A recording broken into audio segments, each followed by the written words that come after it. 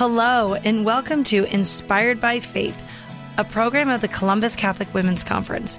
This is a show to help you be inspired by our Catholic faith, live out the gospel message, and deepen your relationship with Jesus Christ. I'm Emily Jaminet, and I'm joined today in studio with my dear friend, Michelle Fanley. We hope the show provides an uplifting 30 minutes to help refresh your soul and strengthen your faith. As it was born out of our friendship, we hope it encourages you to deepen and develop spiritual friendships with your sisters in Christ. Hello, Michelle. Hello, Emily. How are you? Good. I'm really excited about this episode. We are going to be talking all about Bibles and Scripture and women. All of our favorites. Yes. And we've been so lucky to have been together in many scripture studies together since I actually went and dug out my Bible study bag, was what I call it. And it had pictures when I first started. My kids were babies. I had literally had my oldest Jacob holding Mary Kate, who's an infant, in the image on my front of my Bible study bag. So it has been a blessing to read the Word together with sisters in Christ over the past 16 years, and what a blessing it has been in my life. I can't even believe it. And that's something, for women to be able to come together, to not only have spiritual friendship, we would have a lot of good snacks and treats, but to come to open the Bible, to be spiritually fed, really has changed my life, my habits, and I look forward to us just diving deep. And we have one amazing guest today. We have Sonja Corbitt. She was the 2016 conference speaker, and I'm just very, very excited she gets to be here to kind of unleash on us some great scripture and some great insight.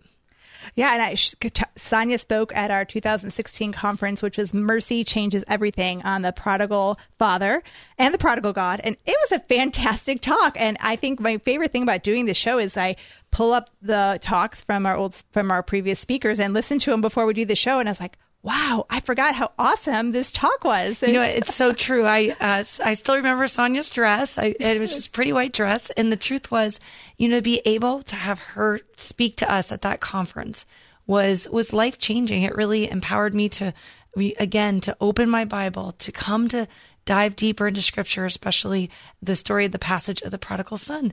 And in that talk, she talked about us being the prodigal daughters. So it was really, really great. Yeah, I did love it. And I remember I have a great picture of all of us, and with me and you and Sonja and our friend Rachel. And we also had Jennifer Fulweiler spoke that year. So it's a fun thing when it pops up on my Facebook feed. A great memory. Oh, that is so great. Well, I think it's important to kind of pause and talk about Bibles, Scripture. There's so many of them. You can run to the dollar store, but it's not going to be a Catholic Bible. I had to explain that to my children. So I'm looking forward to kind of pulling Sonja up and talking a little bit about this these new Bibles. There's a lot of them out there, but one in particular, a note-taking Bible. What does that look like? And how does that work? So with that, why don't we go ahead and introduce our guest. Sonja Corbitt is called the Bible Study Evangelista and creator of the best modernized of Lectio Divina, the love of the Word, Bible study method and journal, a best-selling author and Telly Award winner broadcaster. Her weekly radio and television show and variety of other unique approaches to Scripture create space for busy Christians to hear and experience God through Scripture. We are just so blessed. Sonja lives in Tennessee with her husband and her boys, and she is a convert. So let's welcome her to our podcast today. Hi, everyone. Thanks for having me. It's so great to hear you. And Sonja is on St. Gabriel Radio every Saturday at 1 o'clock. If you don't know that, set your timer and check it out. Absolutely. Sonja, we both were kind of snooping around on your website. It looks fantastic as you've updated. It's, let our listeners know, what have you been up to since 2016? Oh, wow. Well, it kind of just, I actually had someone ask me, do you ever pause to just kind of soak it in? And I think part of my personality and temperament is to just automatically go to the next thing. So I don't always keep track of it like I should. It's not that I'm not grateful, but I always want to, like, what's next, Lord? So a lot of stuff. I've had several books, several TV series that have aired on Catholic TV, But I'm always doing a series on my own podcast. So right now we're getting ready, I think, to do a series, two of them, one on how God forms leaders in the Scriptures, and then another on freedom from anxiety and fear. So that's kind of what I'm studying for. And then I started back to school, so I'm working on finishing up my theology degree, and I got one of my sons is in high school, so that's a whole thing, too, with homeschooling, so just crazy stuff. I've also started one-on-one spiritual consultation, which I had been asked for a long time to do, and I just didn't have the time, but COVID sort of opened that up. So that's been something new that I'm really enjoying, and I'm seeing the fruit of it, and I'm learning from people, and so that's been a really exciting kind of new thing that I've kind of delved into, but lots going on. So tell our listeners, how did you get involved in contributing to a Bible? Like, that sounds like a really big project. It was, and it wasn't. I'm sure it was a huge project for the people who were actually putting it together, but all I really did was add like an essay sort of to help people begin and maintain a daily habit in the Scriptures. And our ancient practice of the church calls it Lectio Divina, holy reading, or sacred reading, and those are Latin terms. And trying to keep those straight in your head, that's sometimes it's more difficult sometimes than it should be, really. So what I had done was I was meditating actually on the joyful mysteries of the Rosary with Our Lady, and I had been asked by my bishop in confession. He said something like, the measure of your Catholicism is the measure of your relationship to Mary. And I just thought, didn't come in here for that, Bishop, But it kind of led me on this quest to get to know her better. And as I was meditating on those joyful mysteries, I asked her, what is it that you want me to know the most about you? What do you want me to know? I want to know you. I want to know what you, I want to know about you in your own words. And so I was studying the Magnificat, but also meditating on those joyful mysteries. And that's how Love the Word came to be. So the steps are LOVE, listen, observe, verbalize, and entrust.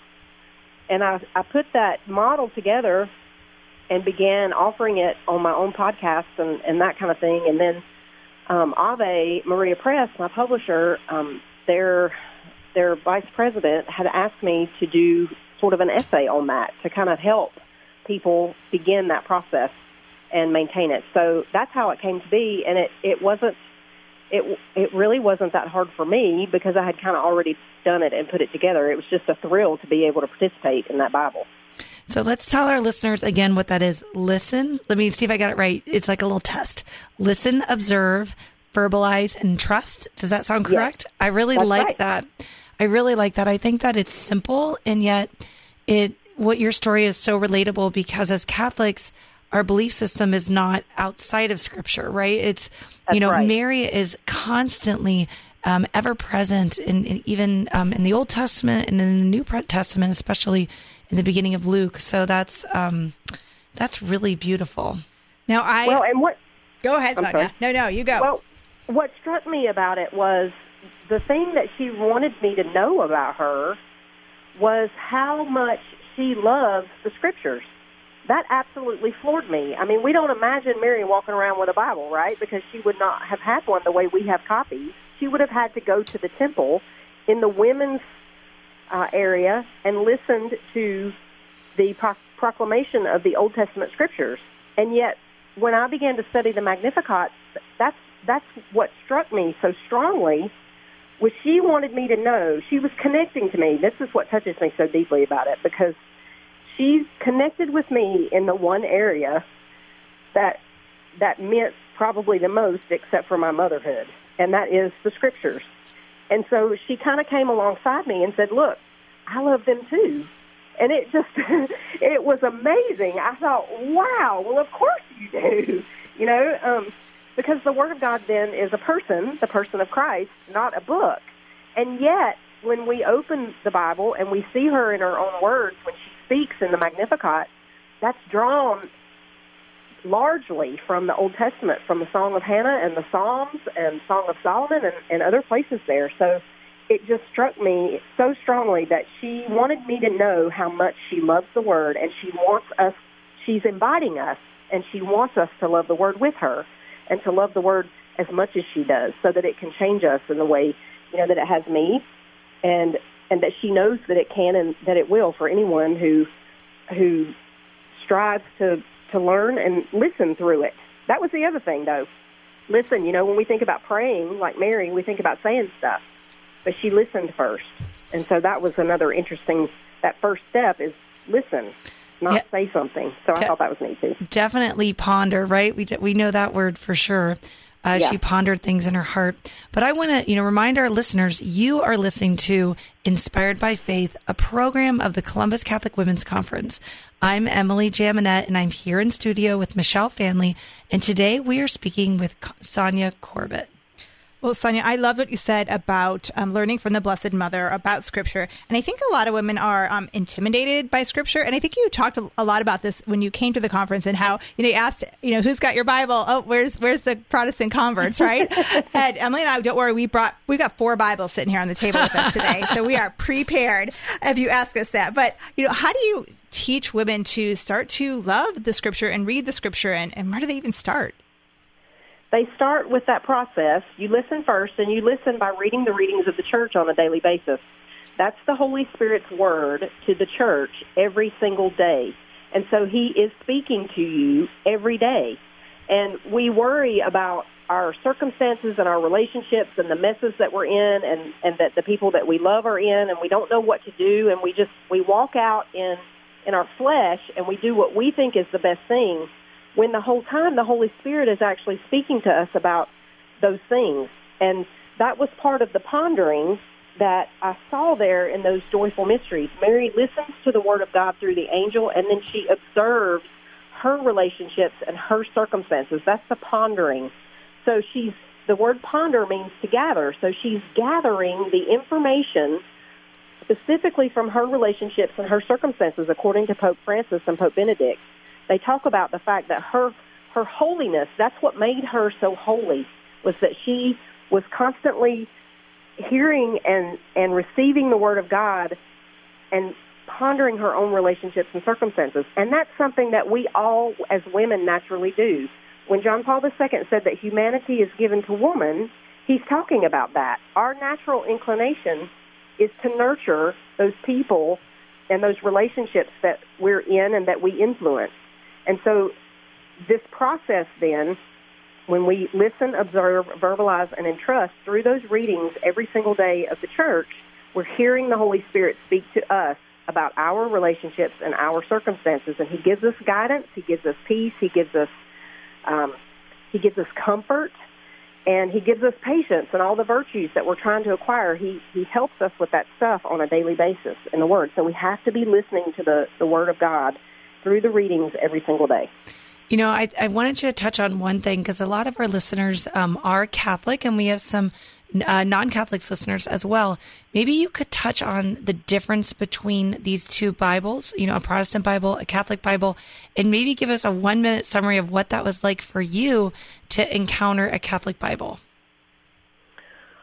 Well, the difference then, in a nutshell, is that Catholic Bibles, we have all of the original books that were included as part of the Septuagint and that were collected as what's called the canon. That's the measuring rod or the approved books. We had all of those. The church has always had those until the Reformation at about 1500 AD, at which time Martin Luther moved several to an appendix at the end, but then the reformers after him removed 7. So Protestant Bibles are short, several books, and that's the main difference.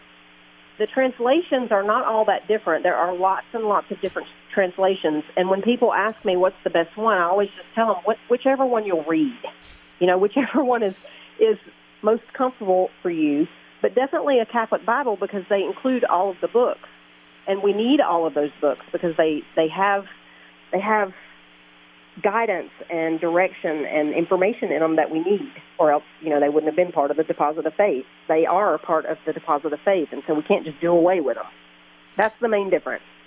But as far as, what was the second question? I just wanted to hear what your encounter was when you discovered there were 7 more books.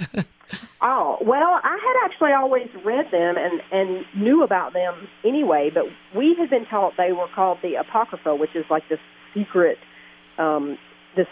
section, that we're not supposed to look at because it would be bad for us or something. But I had kind of always sort of read them, just not as authoritative, until I came into the Catholic Church. And as I began to research the Reformation and what all occurred there, and I saw how it was so parallel to the kingdom split in the Old Testament, in which something very similar happened to their scriptures in the Old Testament. The Northern Kingdom removed a bunch of the scriptures that were in that Old Testament canon, and so the Reformation mirrored that. And when I saw that, then I realized that those books that are part and have always been part of the Christian canon, they're not only they're not dispensable, first of all, but secondly, they're important to our faith. And so as an individual, one of my favorite passages actually comes from the Book of Wisdom, which is one of those that had been removed by the Reformers, but it talks about the manna in the wilderness, and it says that it was conformed to every person's taste. And that's not something that you would get if you didn't have that book, and that's an important thing, because it foreshadows our Eucharist. So personally, I found that it's just richer. You've got what is the full deposit of faith in the Scriptures, and as you said earlier, our faith is it's contextual to the Scriptures. It's not aside from it, and it's not focused solely on it either. The Scriptures are part of the deposit of faith, but you need the whole thing. You need all the books. Well, so I like your story. It's just interesting to have the others. Well, and for me, I'm a cradle Catholic, and so is Michelle. And I remember when I went to evangelical camp as a child, my parents said it. So I, with a church group from my school, my public school. And I remember, they were like, we did a Bible study. Like, what is your favorite book? I'm like, the Book of Wisdom. And everybody looked at me, and they knew like, you're not from around here, are you, lady? And so I came home, I'm like, Mom, nobody knew what wisdom was. And they're like, and then my mom, told me, but I think it's important that we educate even younger children about the gift of Scripture and even, the full deposit, like you mentioned. Yeah, and Sonja, I had one more quick question for you, because I love how you always have a verse at the tip of your tongue. And I think that's an important key for us to memorize a few Scripture verses. So I know that sometimes feels like maybe it's like a school task or homework, but why is memorizing Scripture important, and how does it enrich your faith? It is so important because when you're in a situation where you can't get to a Bible, those verses come back to you automatically, and they are spiritual food and spiritual nourishment in those moments when we can't get to a Bible, or in those seasons or even times in history when they're unavailable for some reason. If we end up in a situation, some of the martyrs, back in World War II when they were collected and put in concentration camps, a lot of those Christians had those scriptures memorized, and they kept them going because they knew them by heart, and they kept them alive interiorly. And so those scriptures it's important to have them hidden in our hearts, as the Bible itself says, because when we're on the spur of the moment and we're not sure what to do, and a verse comes to you in that flash, that interior illumination, and it just comes to you, that's the Holy Spirit telling you this is what you need to do. And so it's so important to have that. And it doesn't have to be a task, that we set out for ourselves, although that's good too. But if we're really studying them, they'll strike us every so often, something really important. And what I always do in those moments is I always ask the Holy Spirit, please don't let me forget this. Please put this in me and make it permanent so that I always have it. I can forget everything else, the day of the the baseball game or whatever, but I have to keep this. This has to be a permanent part. And so it just comes naturally if you're studying because you want to keep it. You want it because it becomes so important to your own formation and for me, for my sanity, to be perfectly honest. Well, with that, do you have a scripture you could share with our listeners, maybe one that could bring them hope and encouragement, especially, as we know when we're anxious and we're overwhelmed or we're feeling, dark and gloomy? Is there something that you could offer them? I would say Romans 8:28 is always a good one. All things work together for good for them who love the Lord. And so all of the things that happen in our lives, although God doesn't necessarily will hard or difficult or painful or even sinful things to come into our lives, He will allow them at times. And when He does so, those hard times, we can always know that He will work that together for our good. Always. That's a great comfort to me. That's a great comfort to me as well. Absolutely beautiful. Sonja, can you just remind our listeners where they can find you online, on social media? Where are you? I'm at BibleStudyEvangelista.com, or you can just search my name. I'm on Instagram under the same moniker, Bible Study Evangelista, and also on Facebook. So that's where I am. You can find me just about anywhere. And St. Gabriel Radio, 1 o'clock Saturdays. Yep, that's it. Well, this was a beautiful discussion. I think I got to keep my Bible in my bag. You're kind of encouraging me to take the next step, so I really appreciate it. Amen. You girls gave me the willies talking about the conference. I'm thrilled to hear that it was helpful. Oh, absolutely. You got to go back and listen to that talk. It was, you do need to pause sometimes and see what the Lord has done, because that was a beautiful opportunity where we all met back in 2016, and to think we're all in the vineyard together working hard and helping our sisters in Christ. So that's a tremendous gift. Well, thank you. Amen, God bless. sister. And we hope we see you again in Columbus. Thank you too. Okay. All right. Bye. Bye-bye. Huh. Wow. Awesome. Are you ready to put your Bible in your bag? I know. Totally. I mean, I was just actually sharing with my small group that I was a big electronic scripture reader. So in the morning, I would get my scripture emailed to me. I would read it on my computer. With a lot of things are hyperlinked. You can go, I use the USCCB translation online. And I did a program over Lent, Father Michael Dank, who will be speaking at our 2023 conference, called Pray 40 Days. And he talked about the importance of having a physical Bible and using a physical Bible to read the scripture out of every day. So even though I have it on my phone and my computer, I got out my real deal Holyfield NRSV with my Bible tabs and started every morning reading the scripture out of the actual Bible. And he was right. There's something about having that tangible word of God in your hand. And I keep it on my, as Emily knows, I have Grand Central Station in my kitchen. So it's where my computer is, where my books, whatever I'm working on is right there. So I can make dinner and I literally, she like stirs the pasta and like one hand, she's like clicking with her computer. I mean, yeah, no joke. She definitely can do two things at once. So I keep it there always with me, but you're right. It is great to have like a small Bible, tuck it in your purse or in your car, because how many times are we waiting for a kid, or we're, sitting at a doctor's office and we pick up what? We pick up our Facebook or, magazine on the table, and instead we can pick up the Word of God. I think that's really true. And I also found too that, during this past year, I started just trying to memorize one scripture. Like, I don't need to feel overwhelmed. I need to have 100 in my heart, but even just taking one step. And so I think that, when Sonja spoke first about the love approach, right? Listen, observe, verbalize, and trust. It's a great method to remember, or pause, stop, sit down, open up the scripture, dive deeper.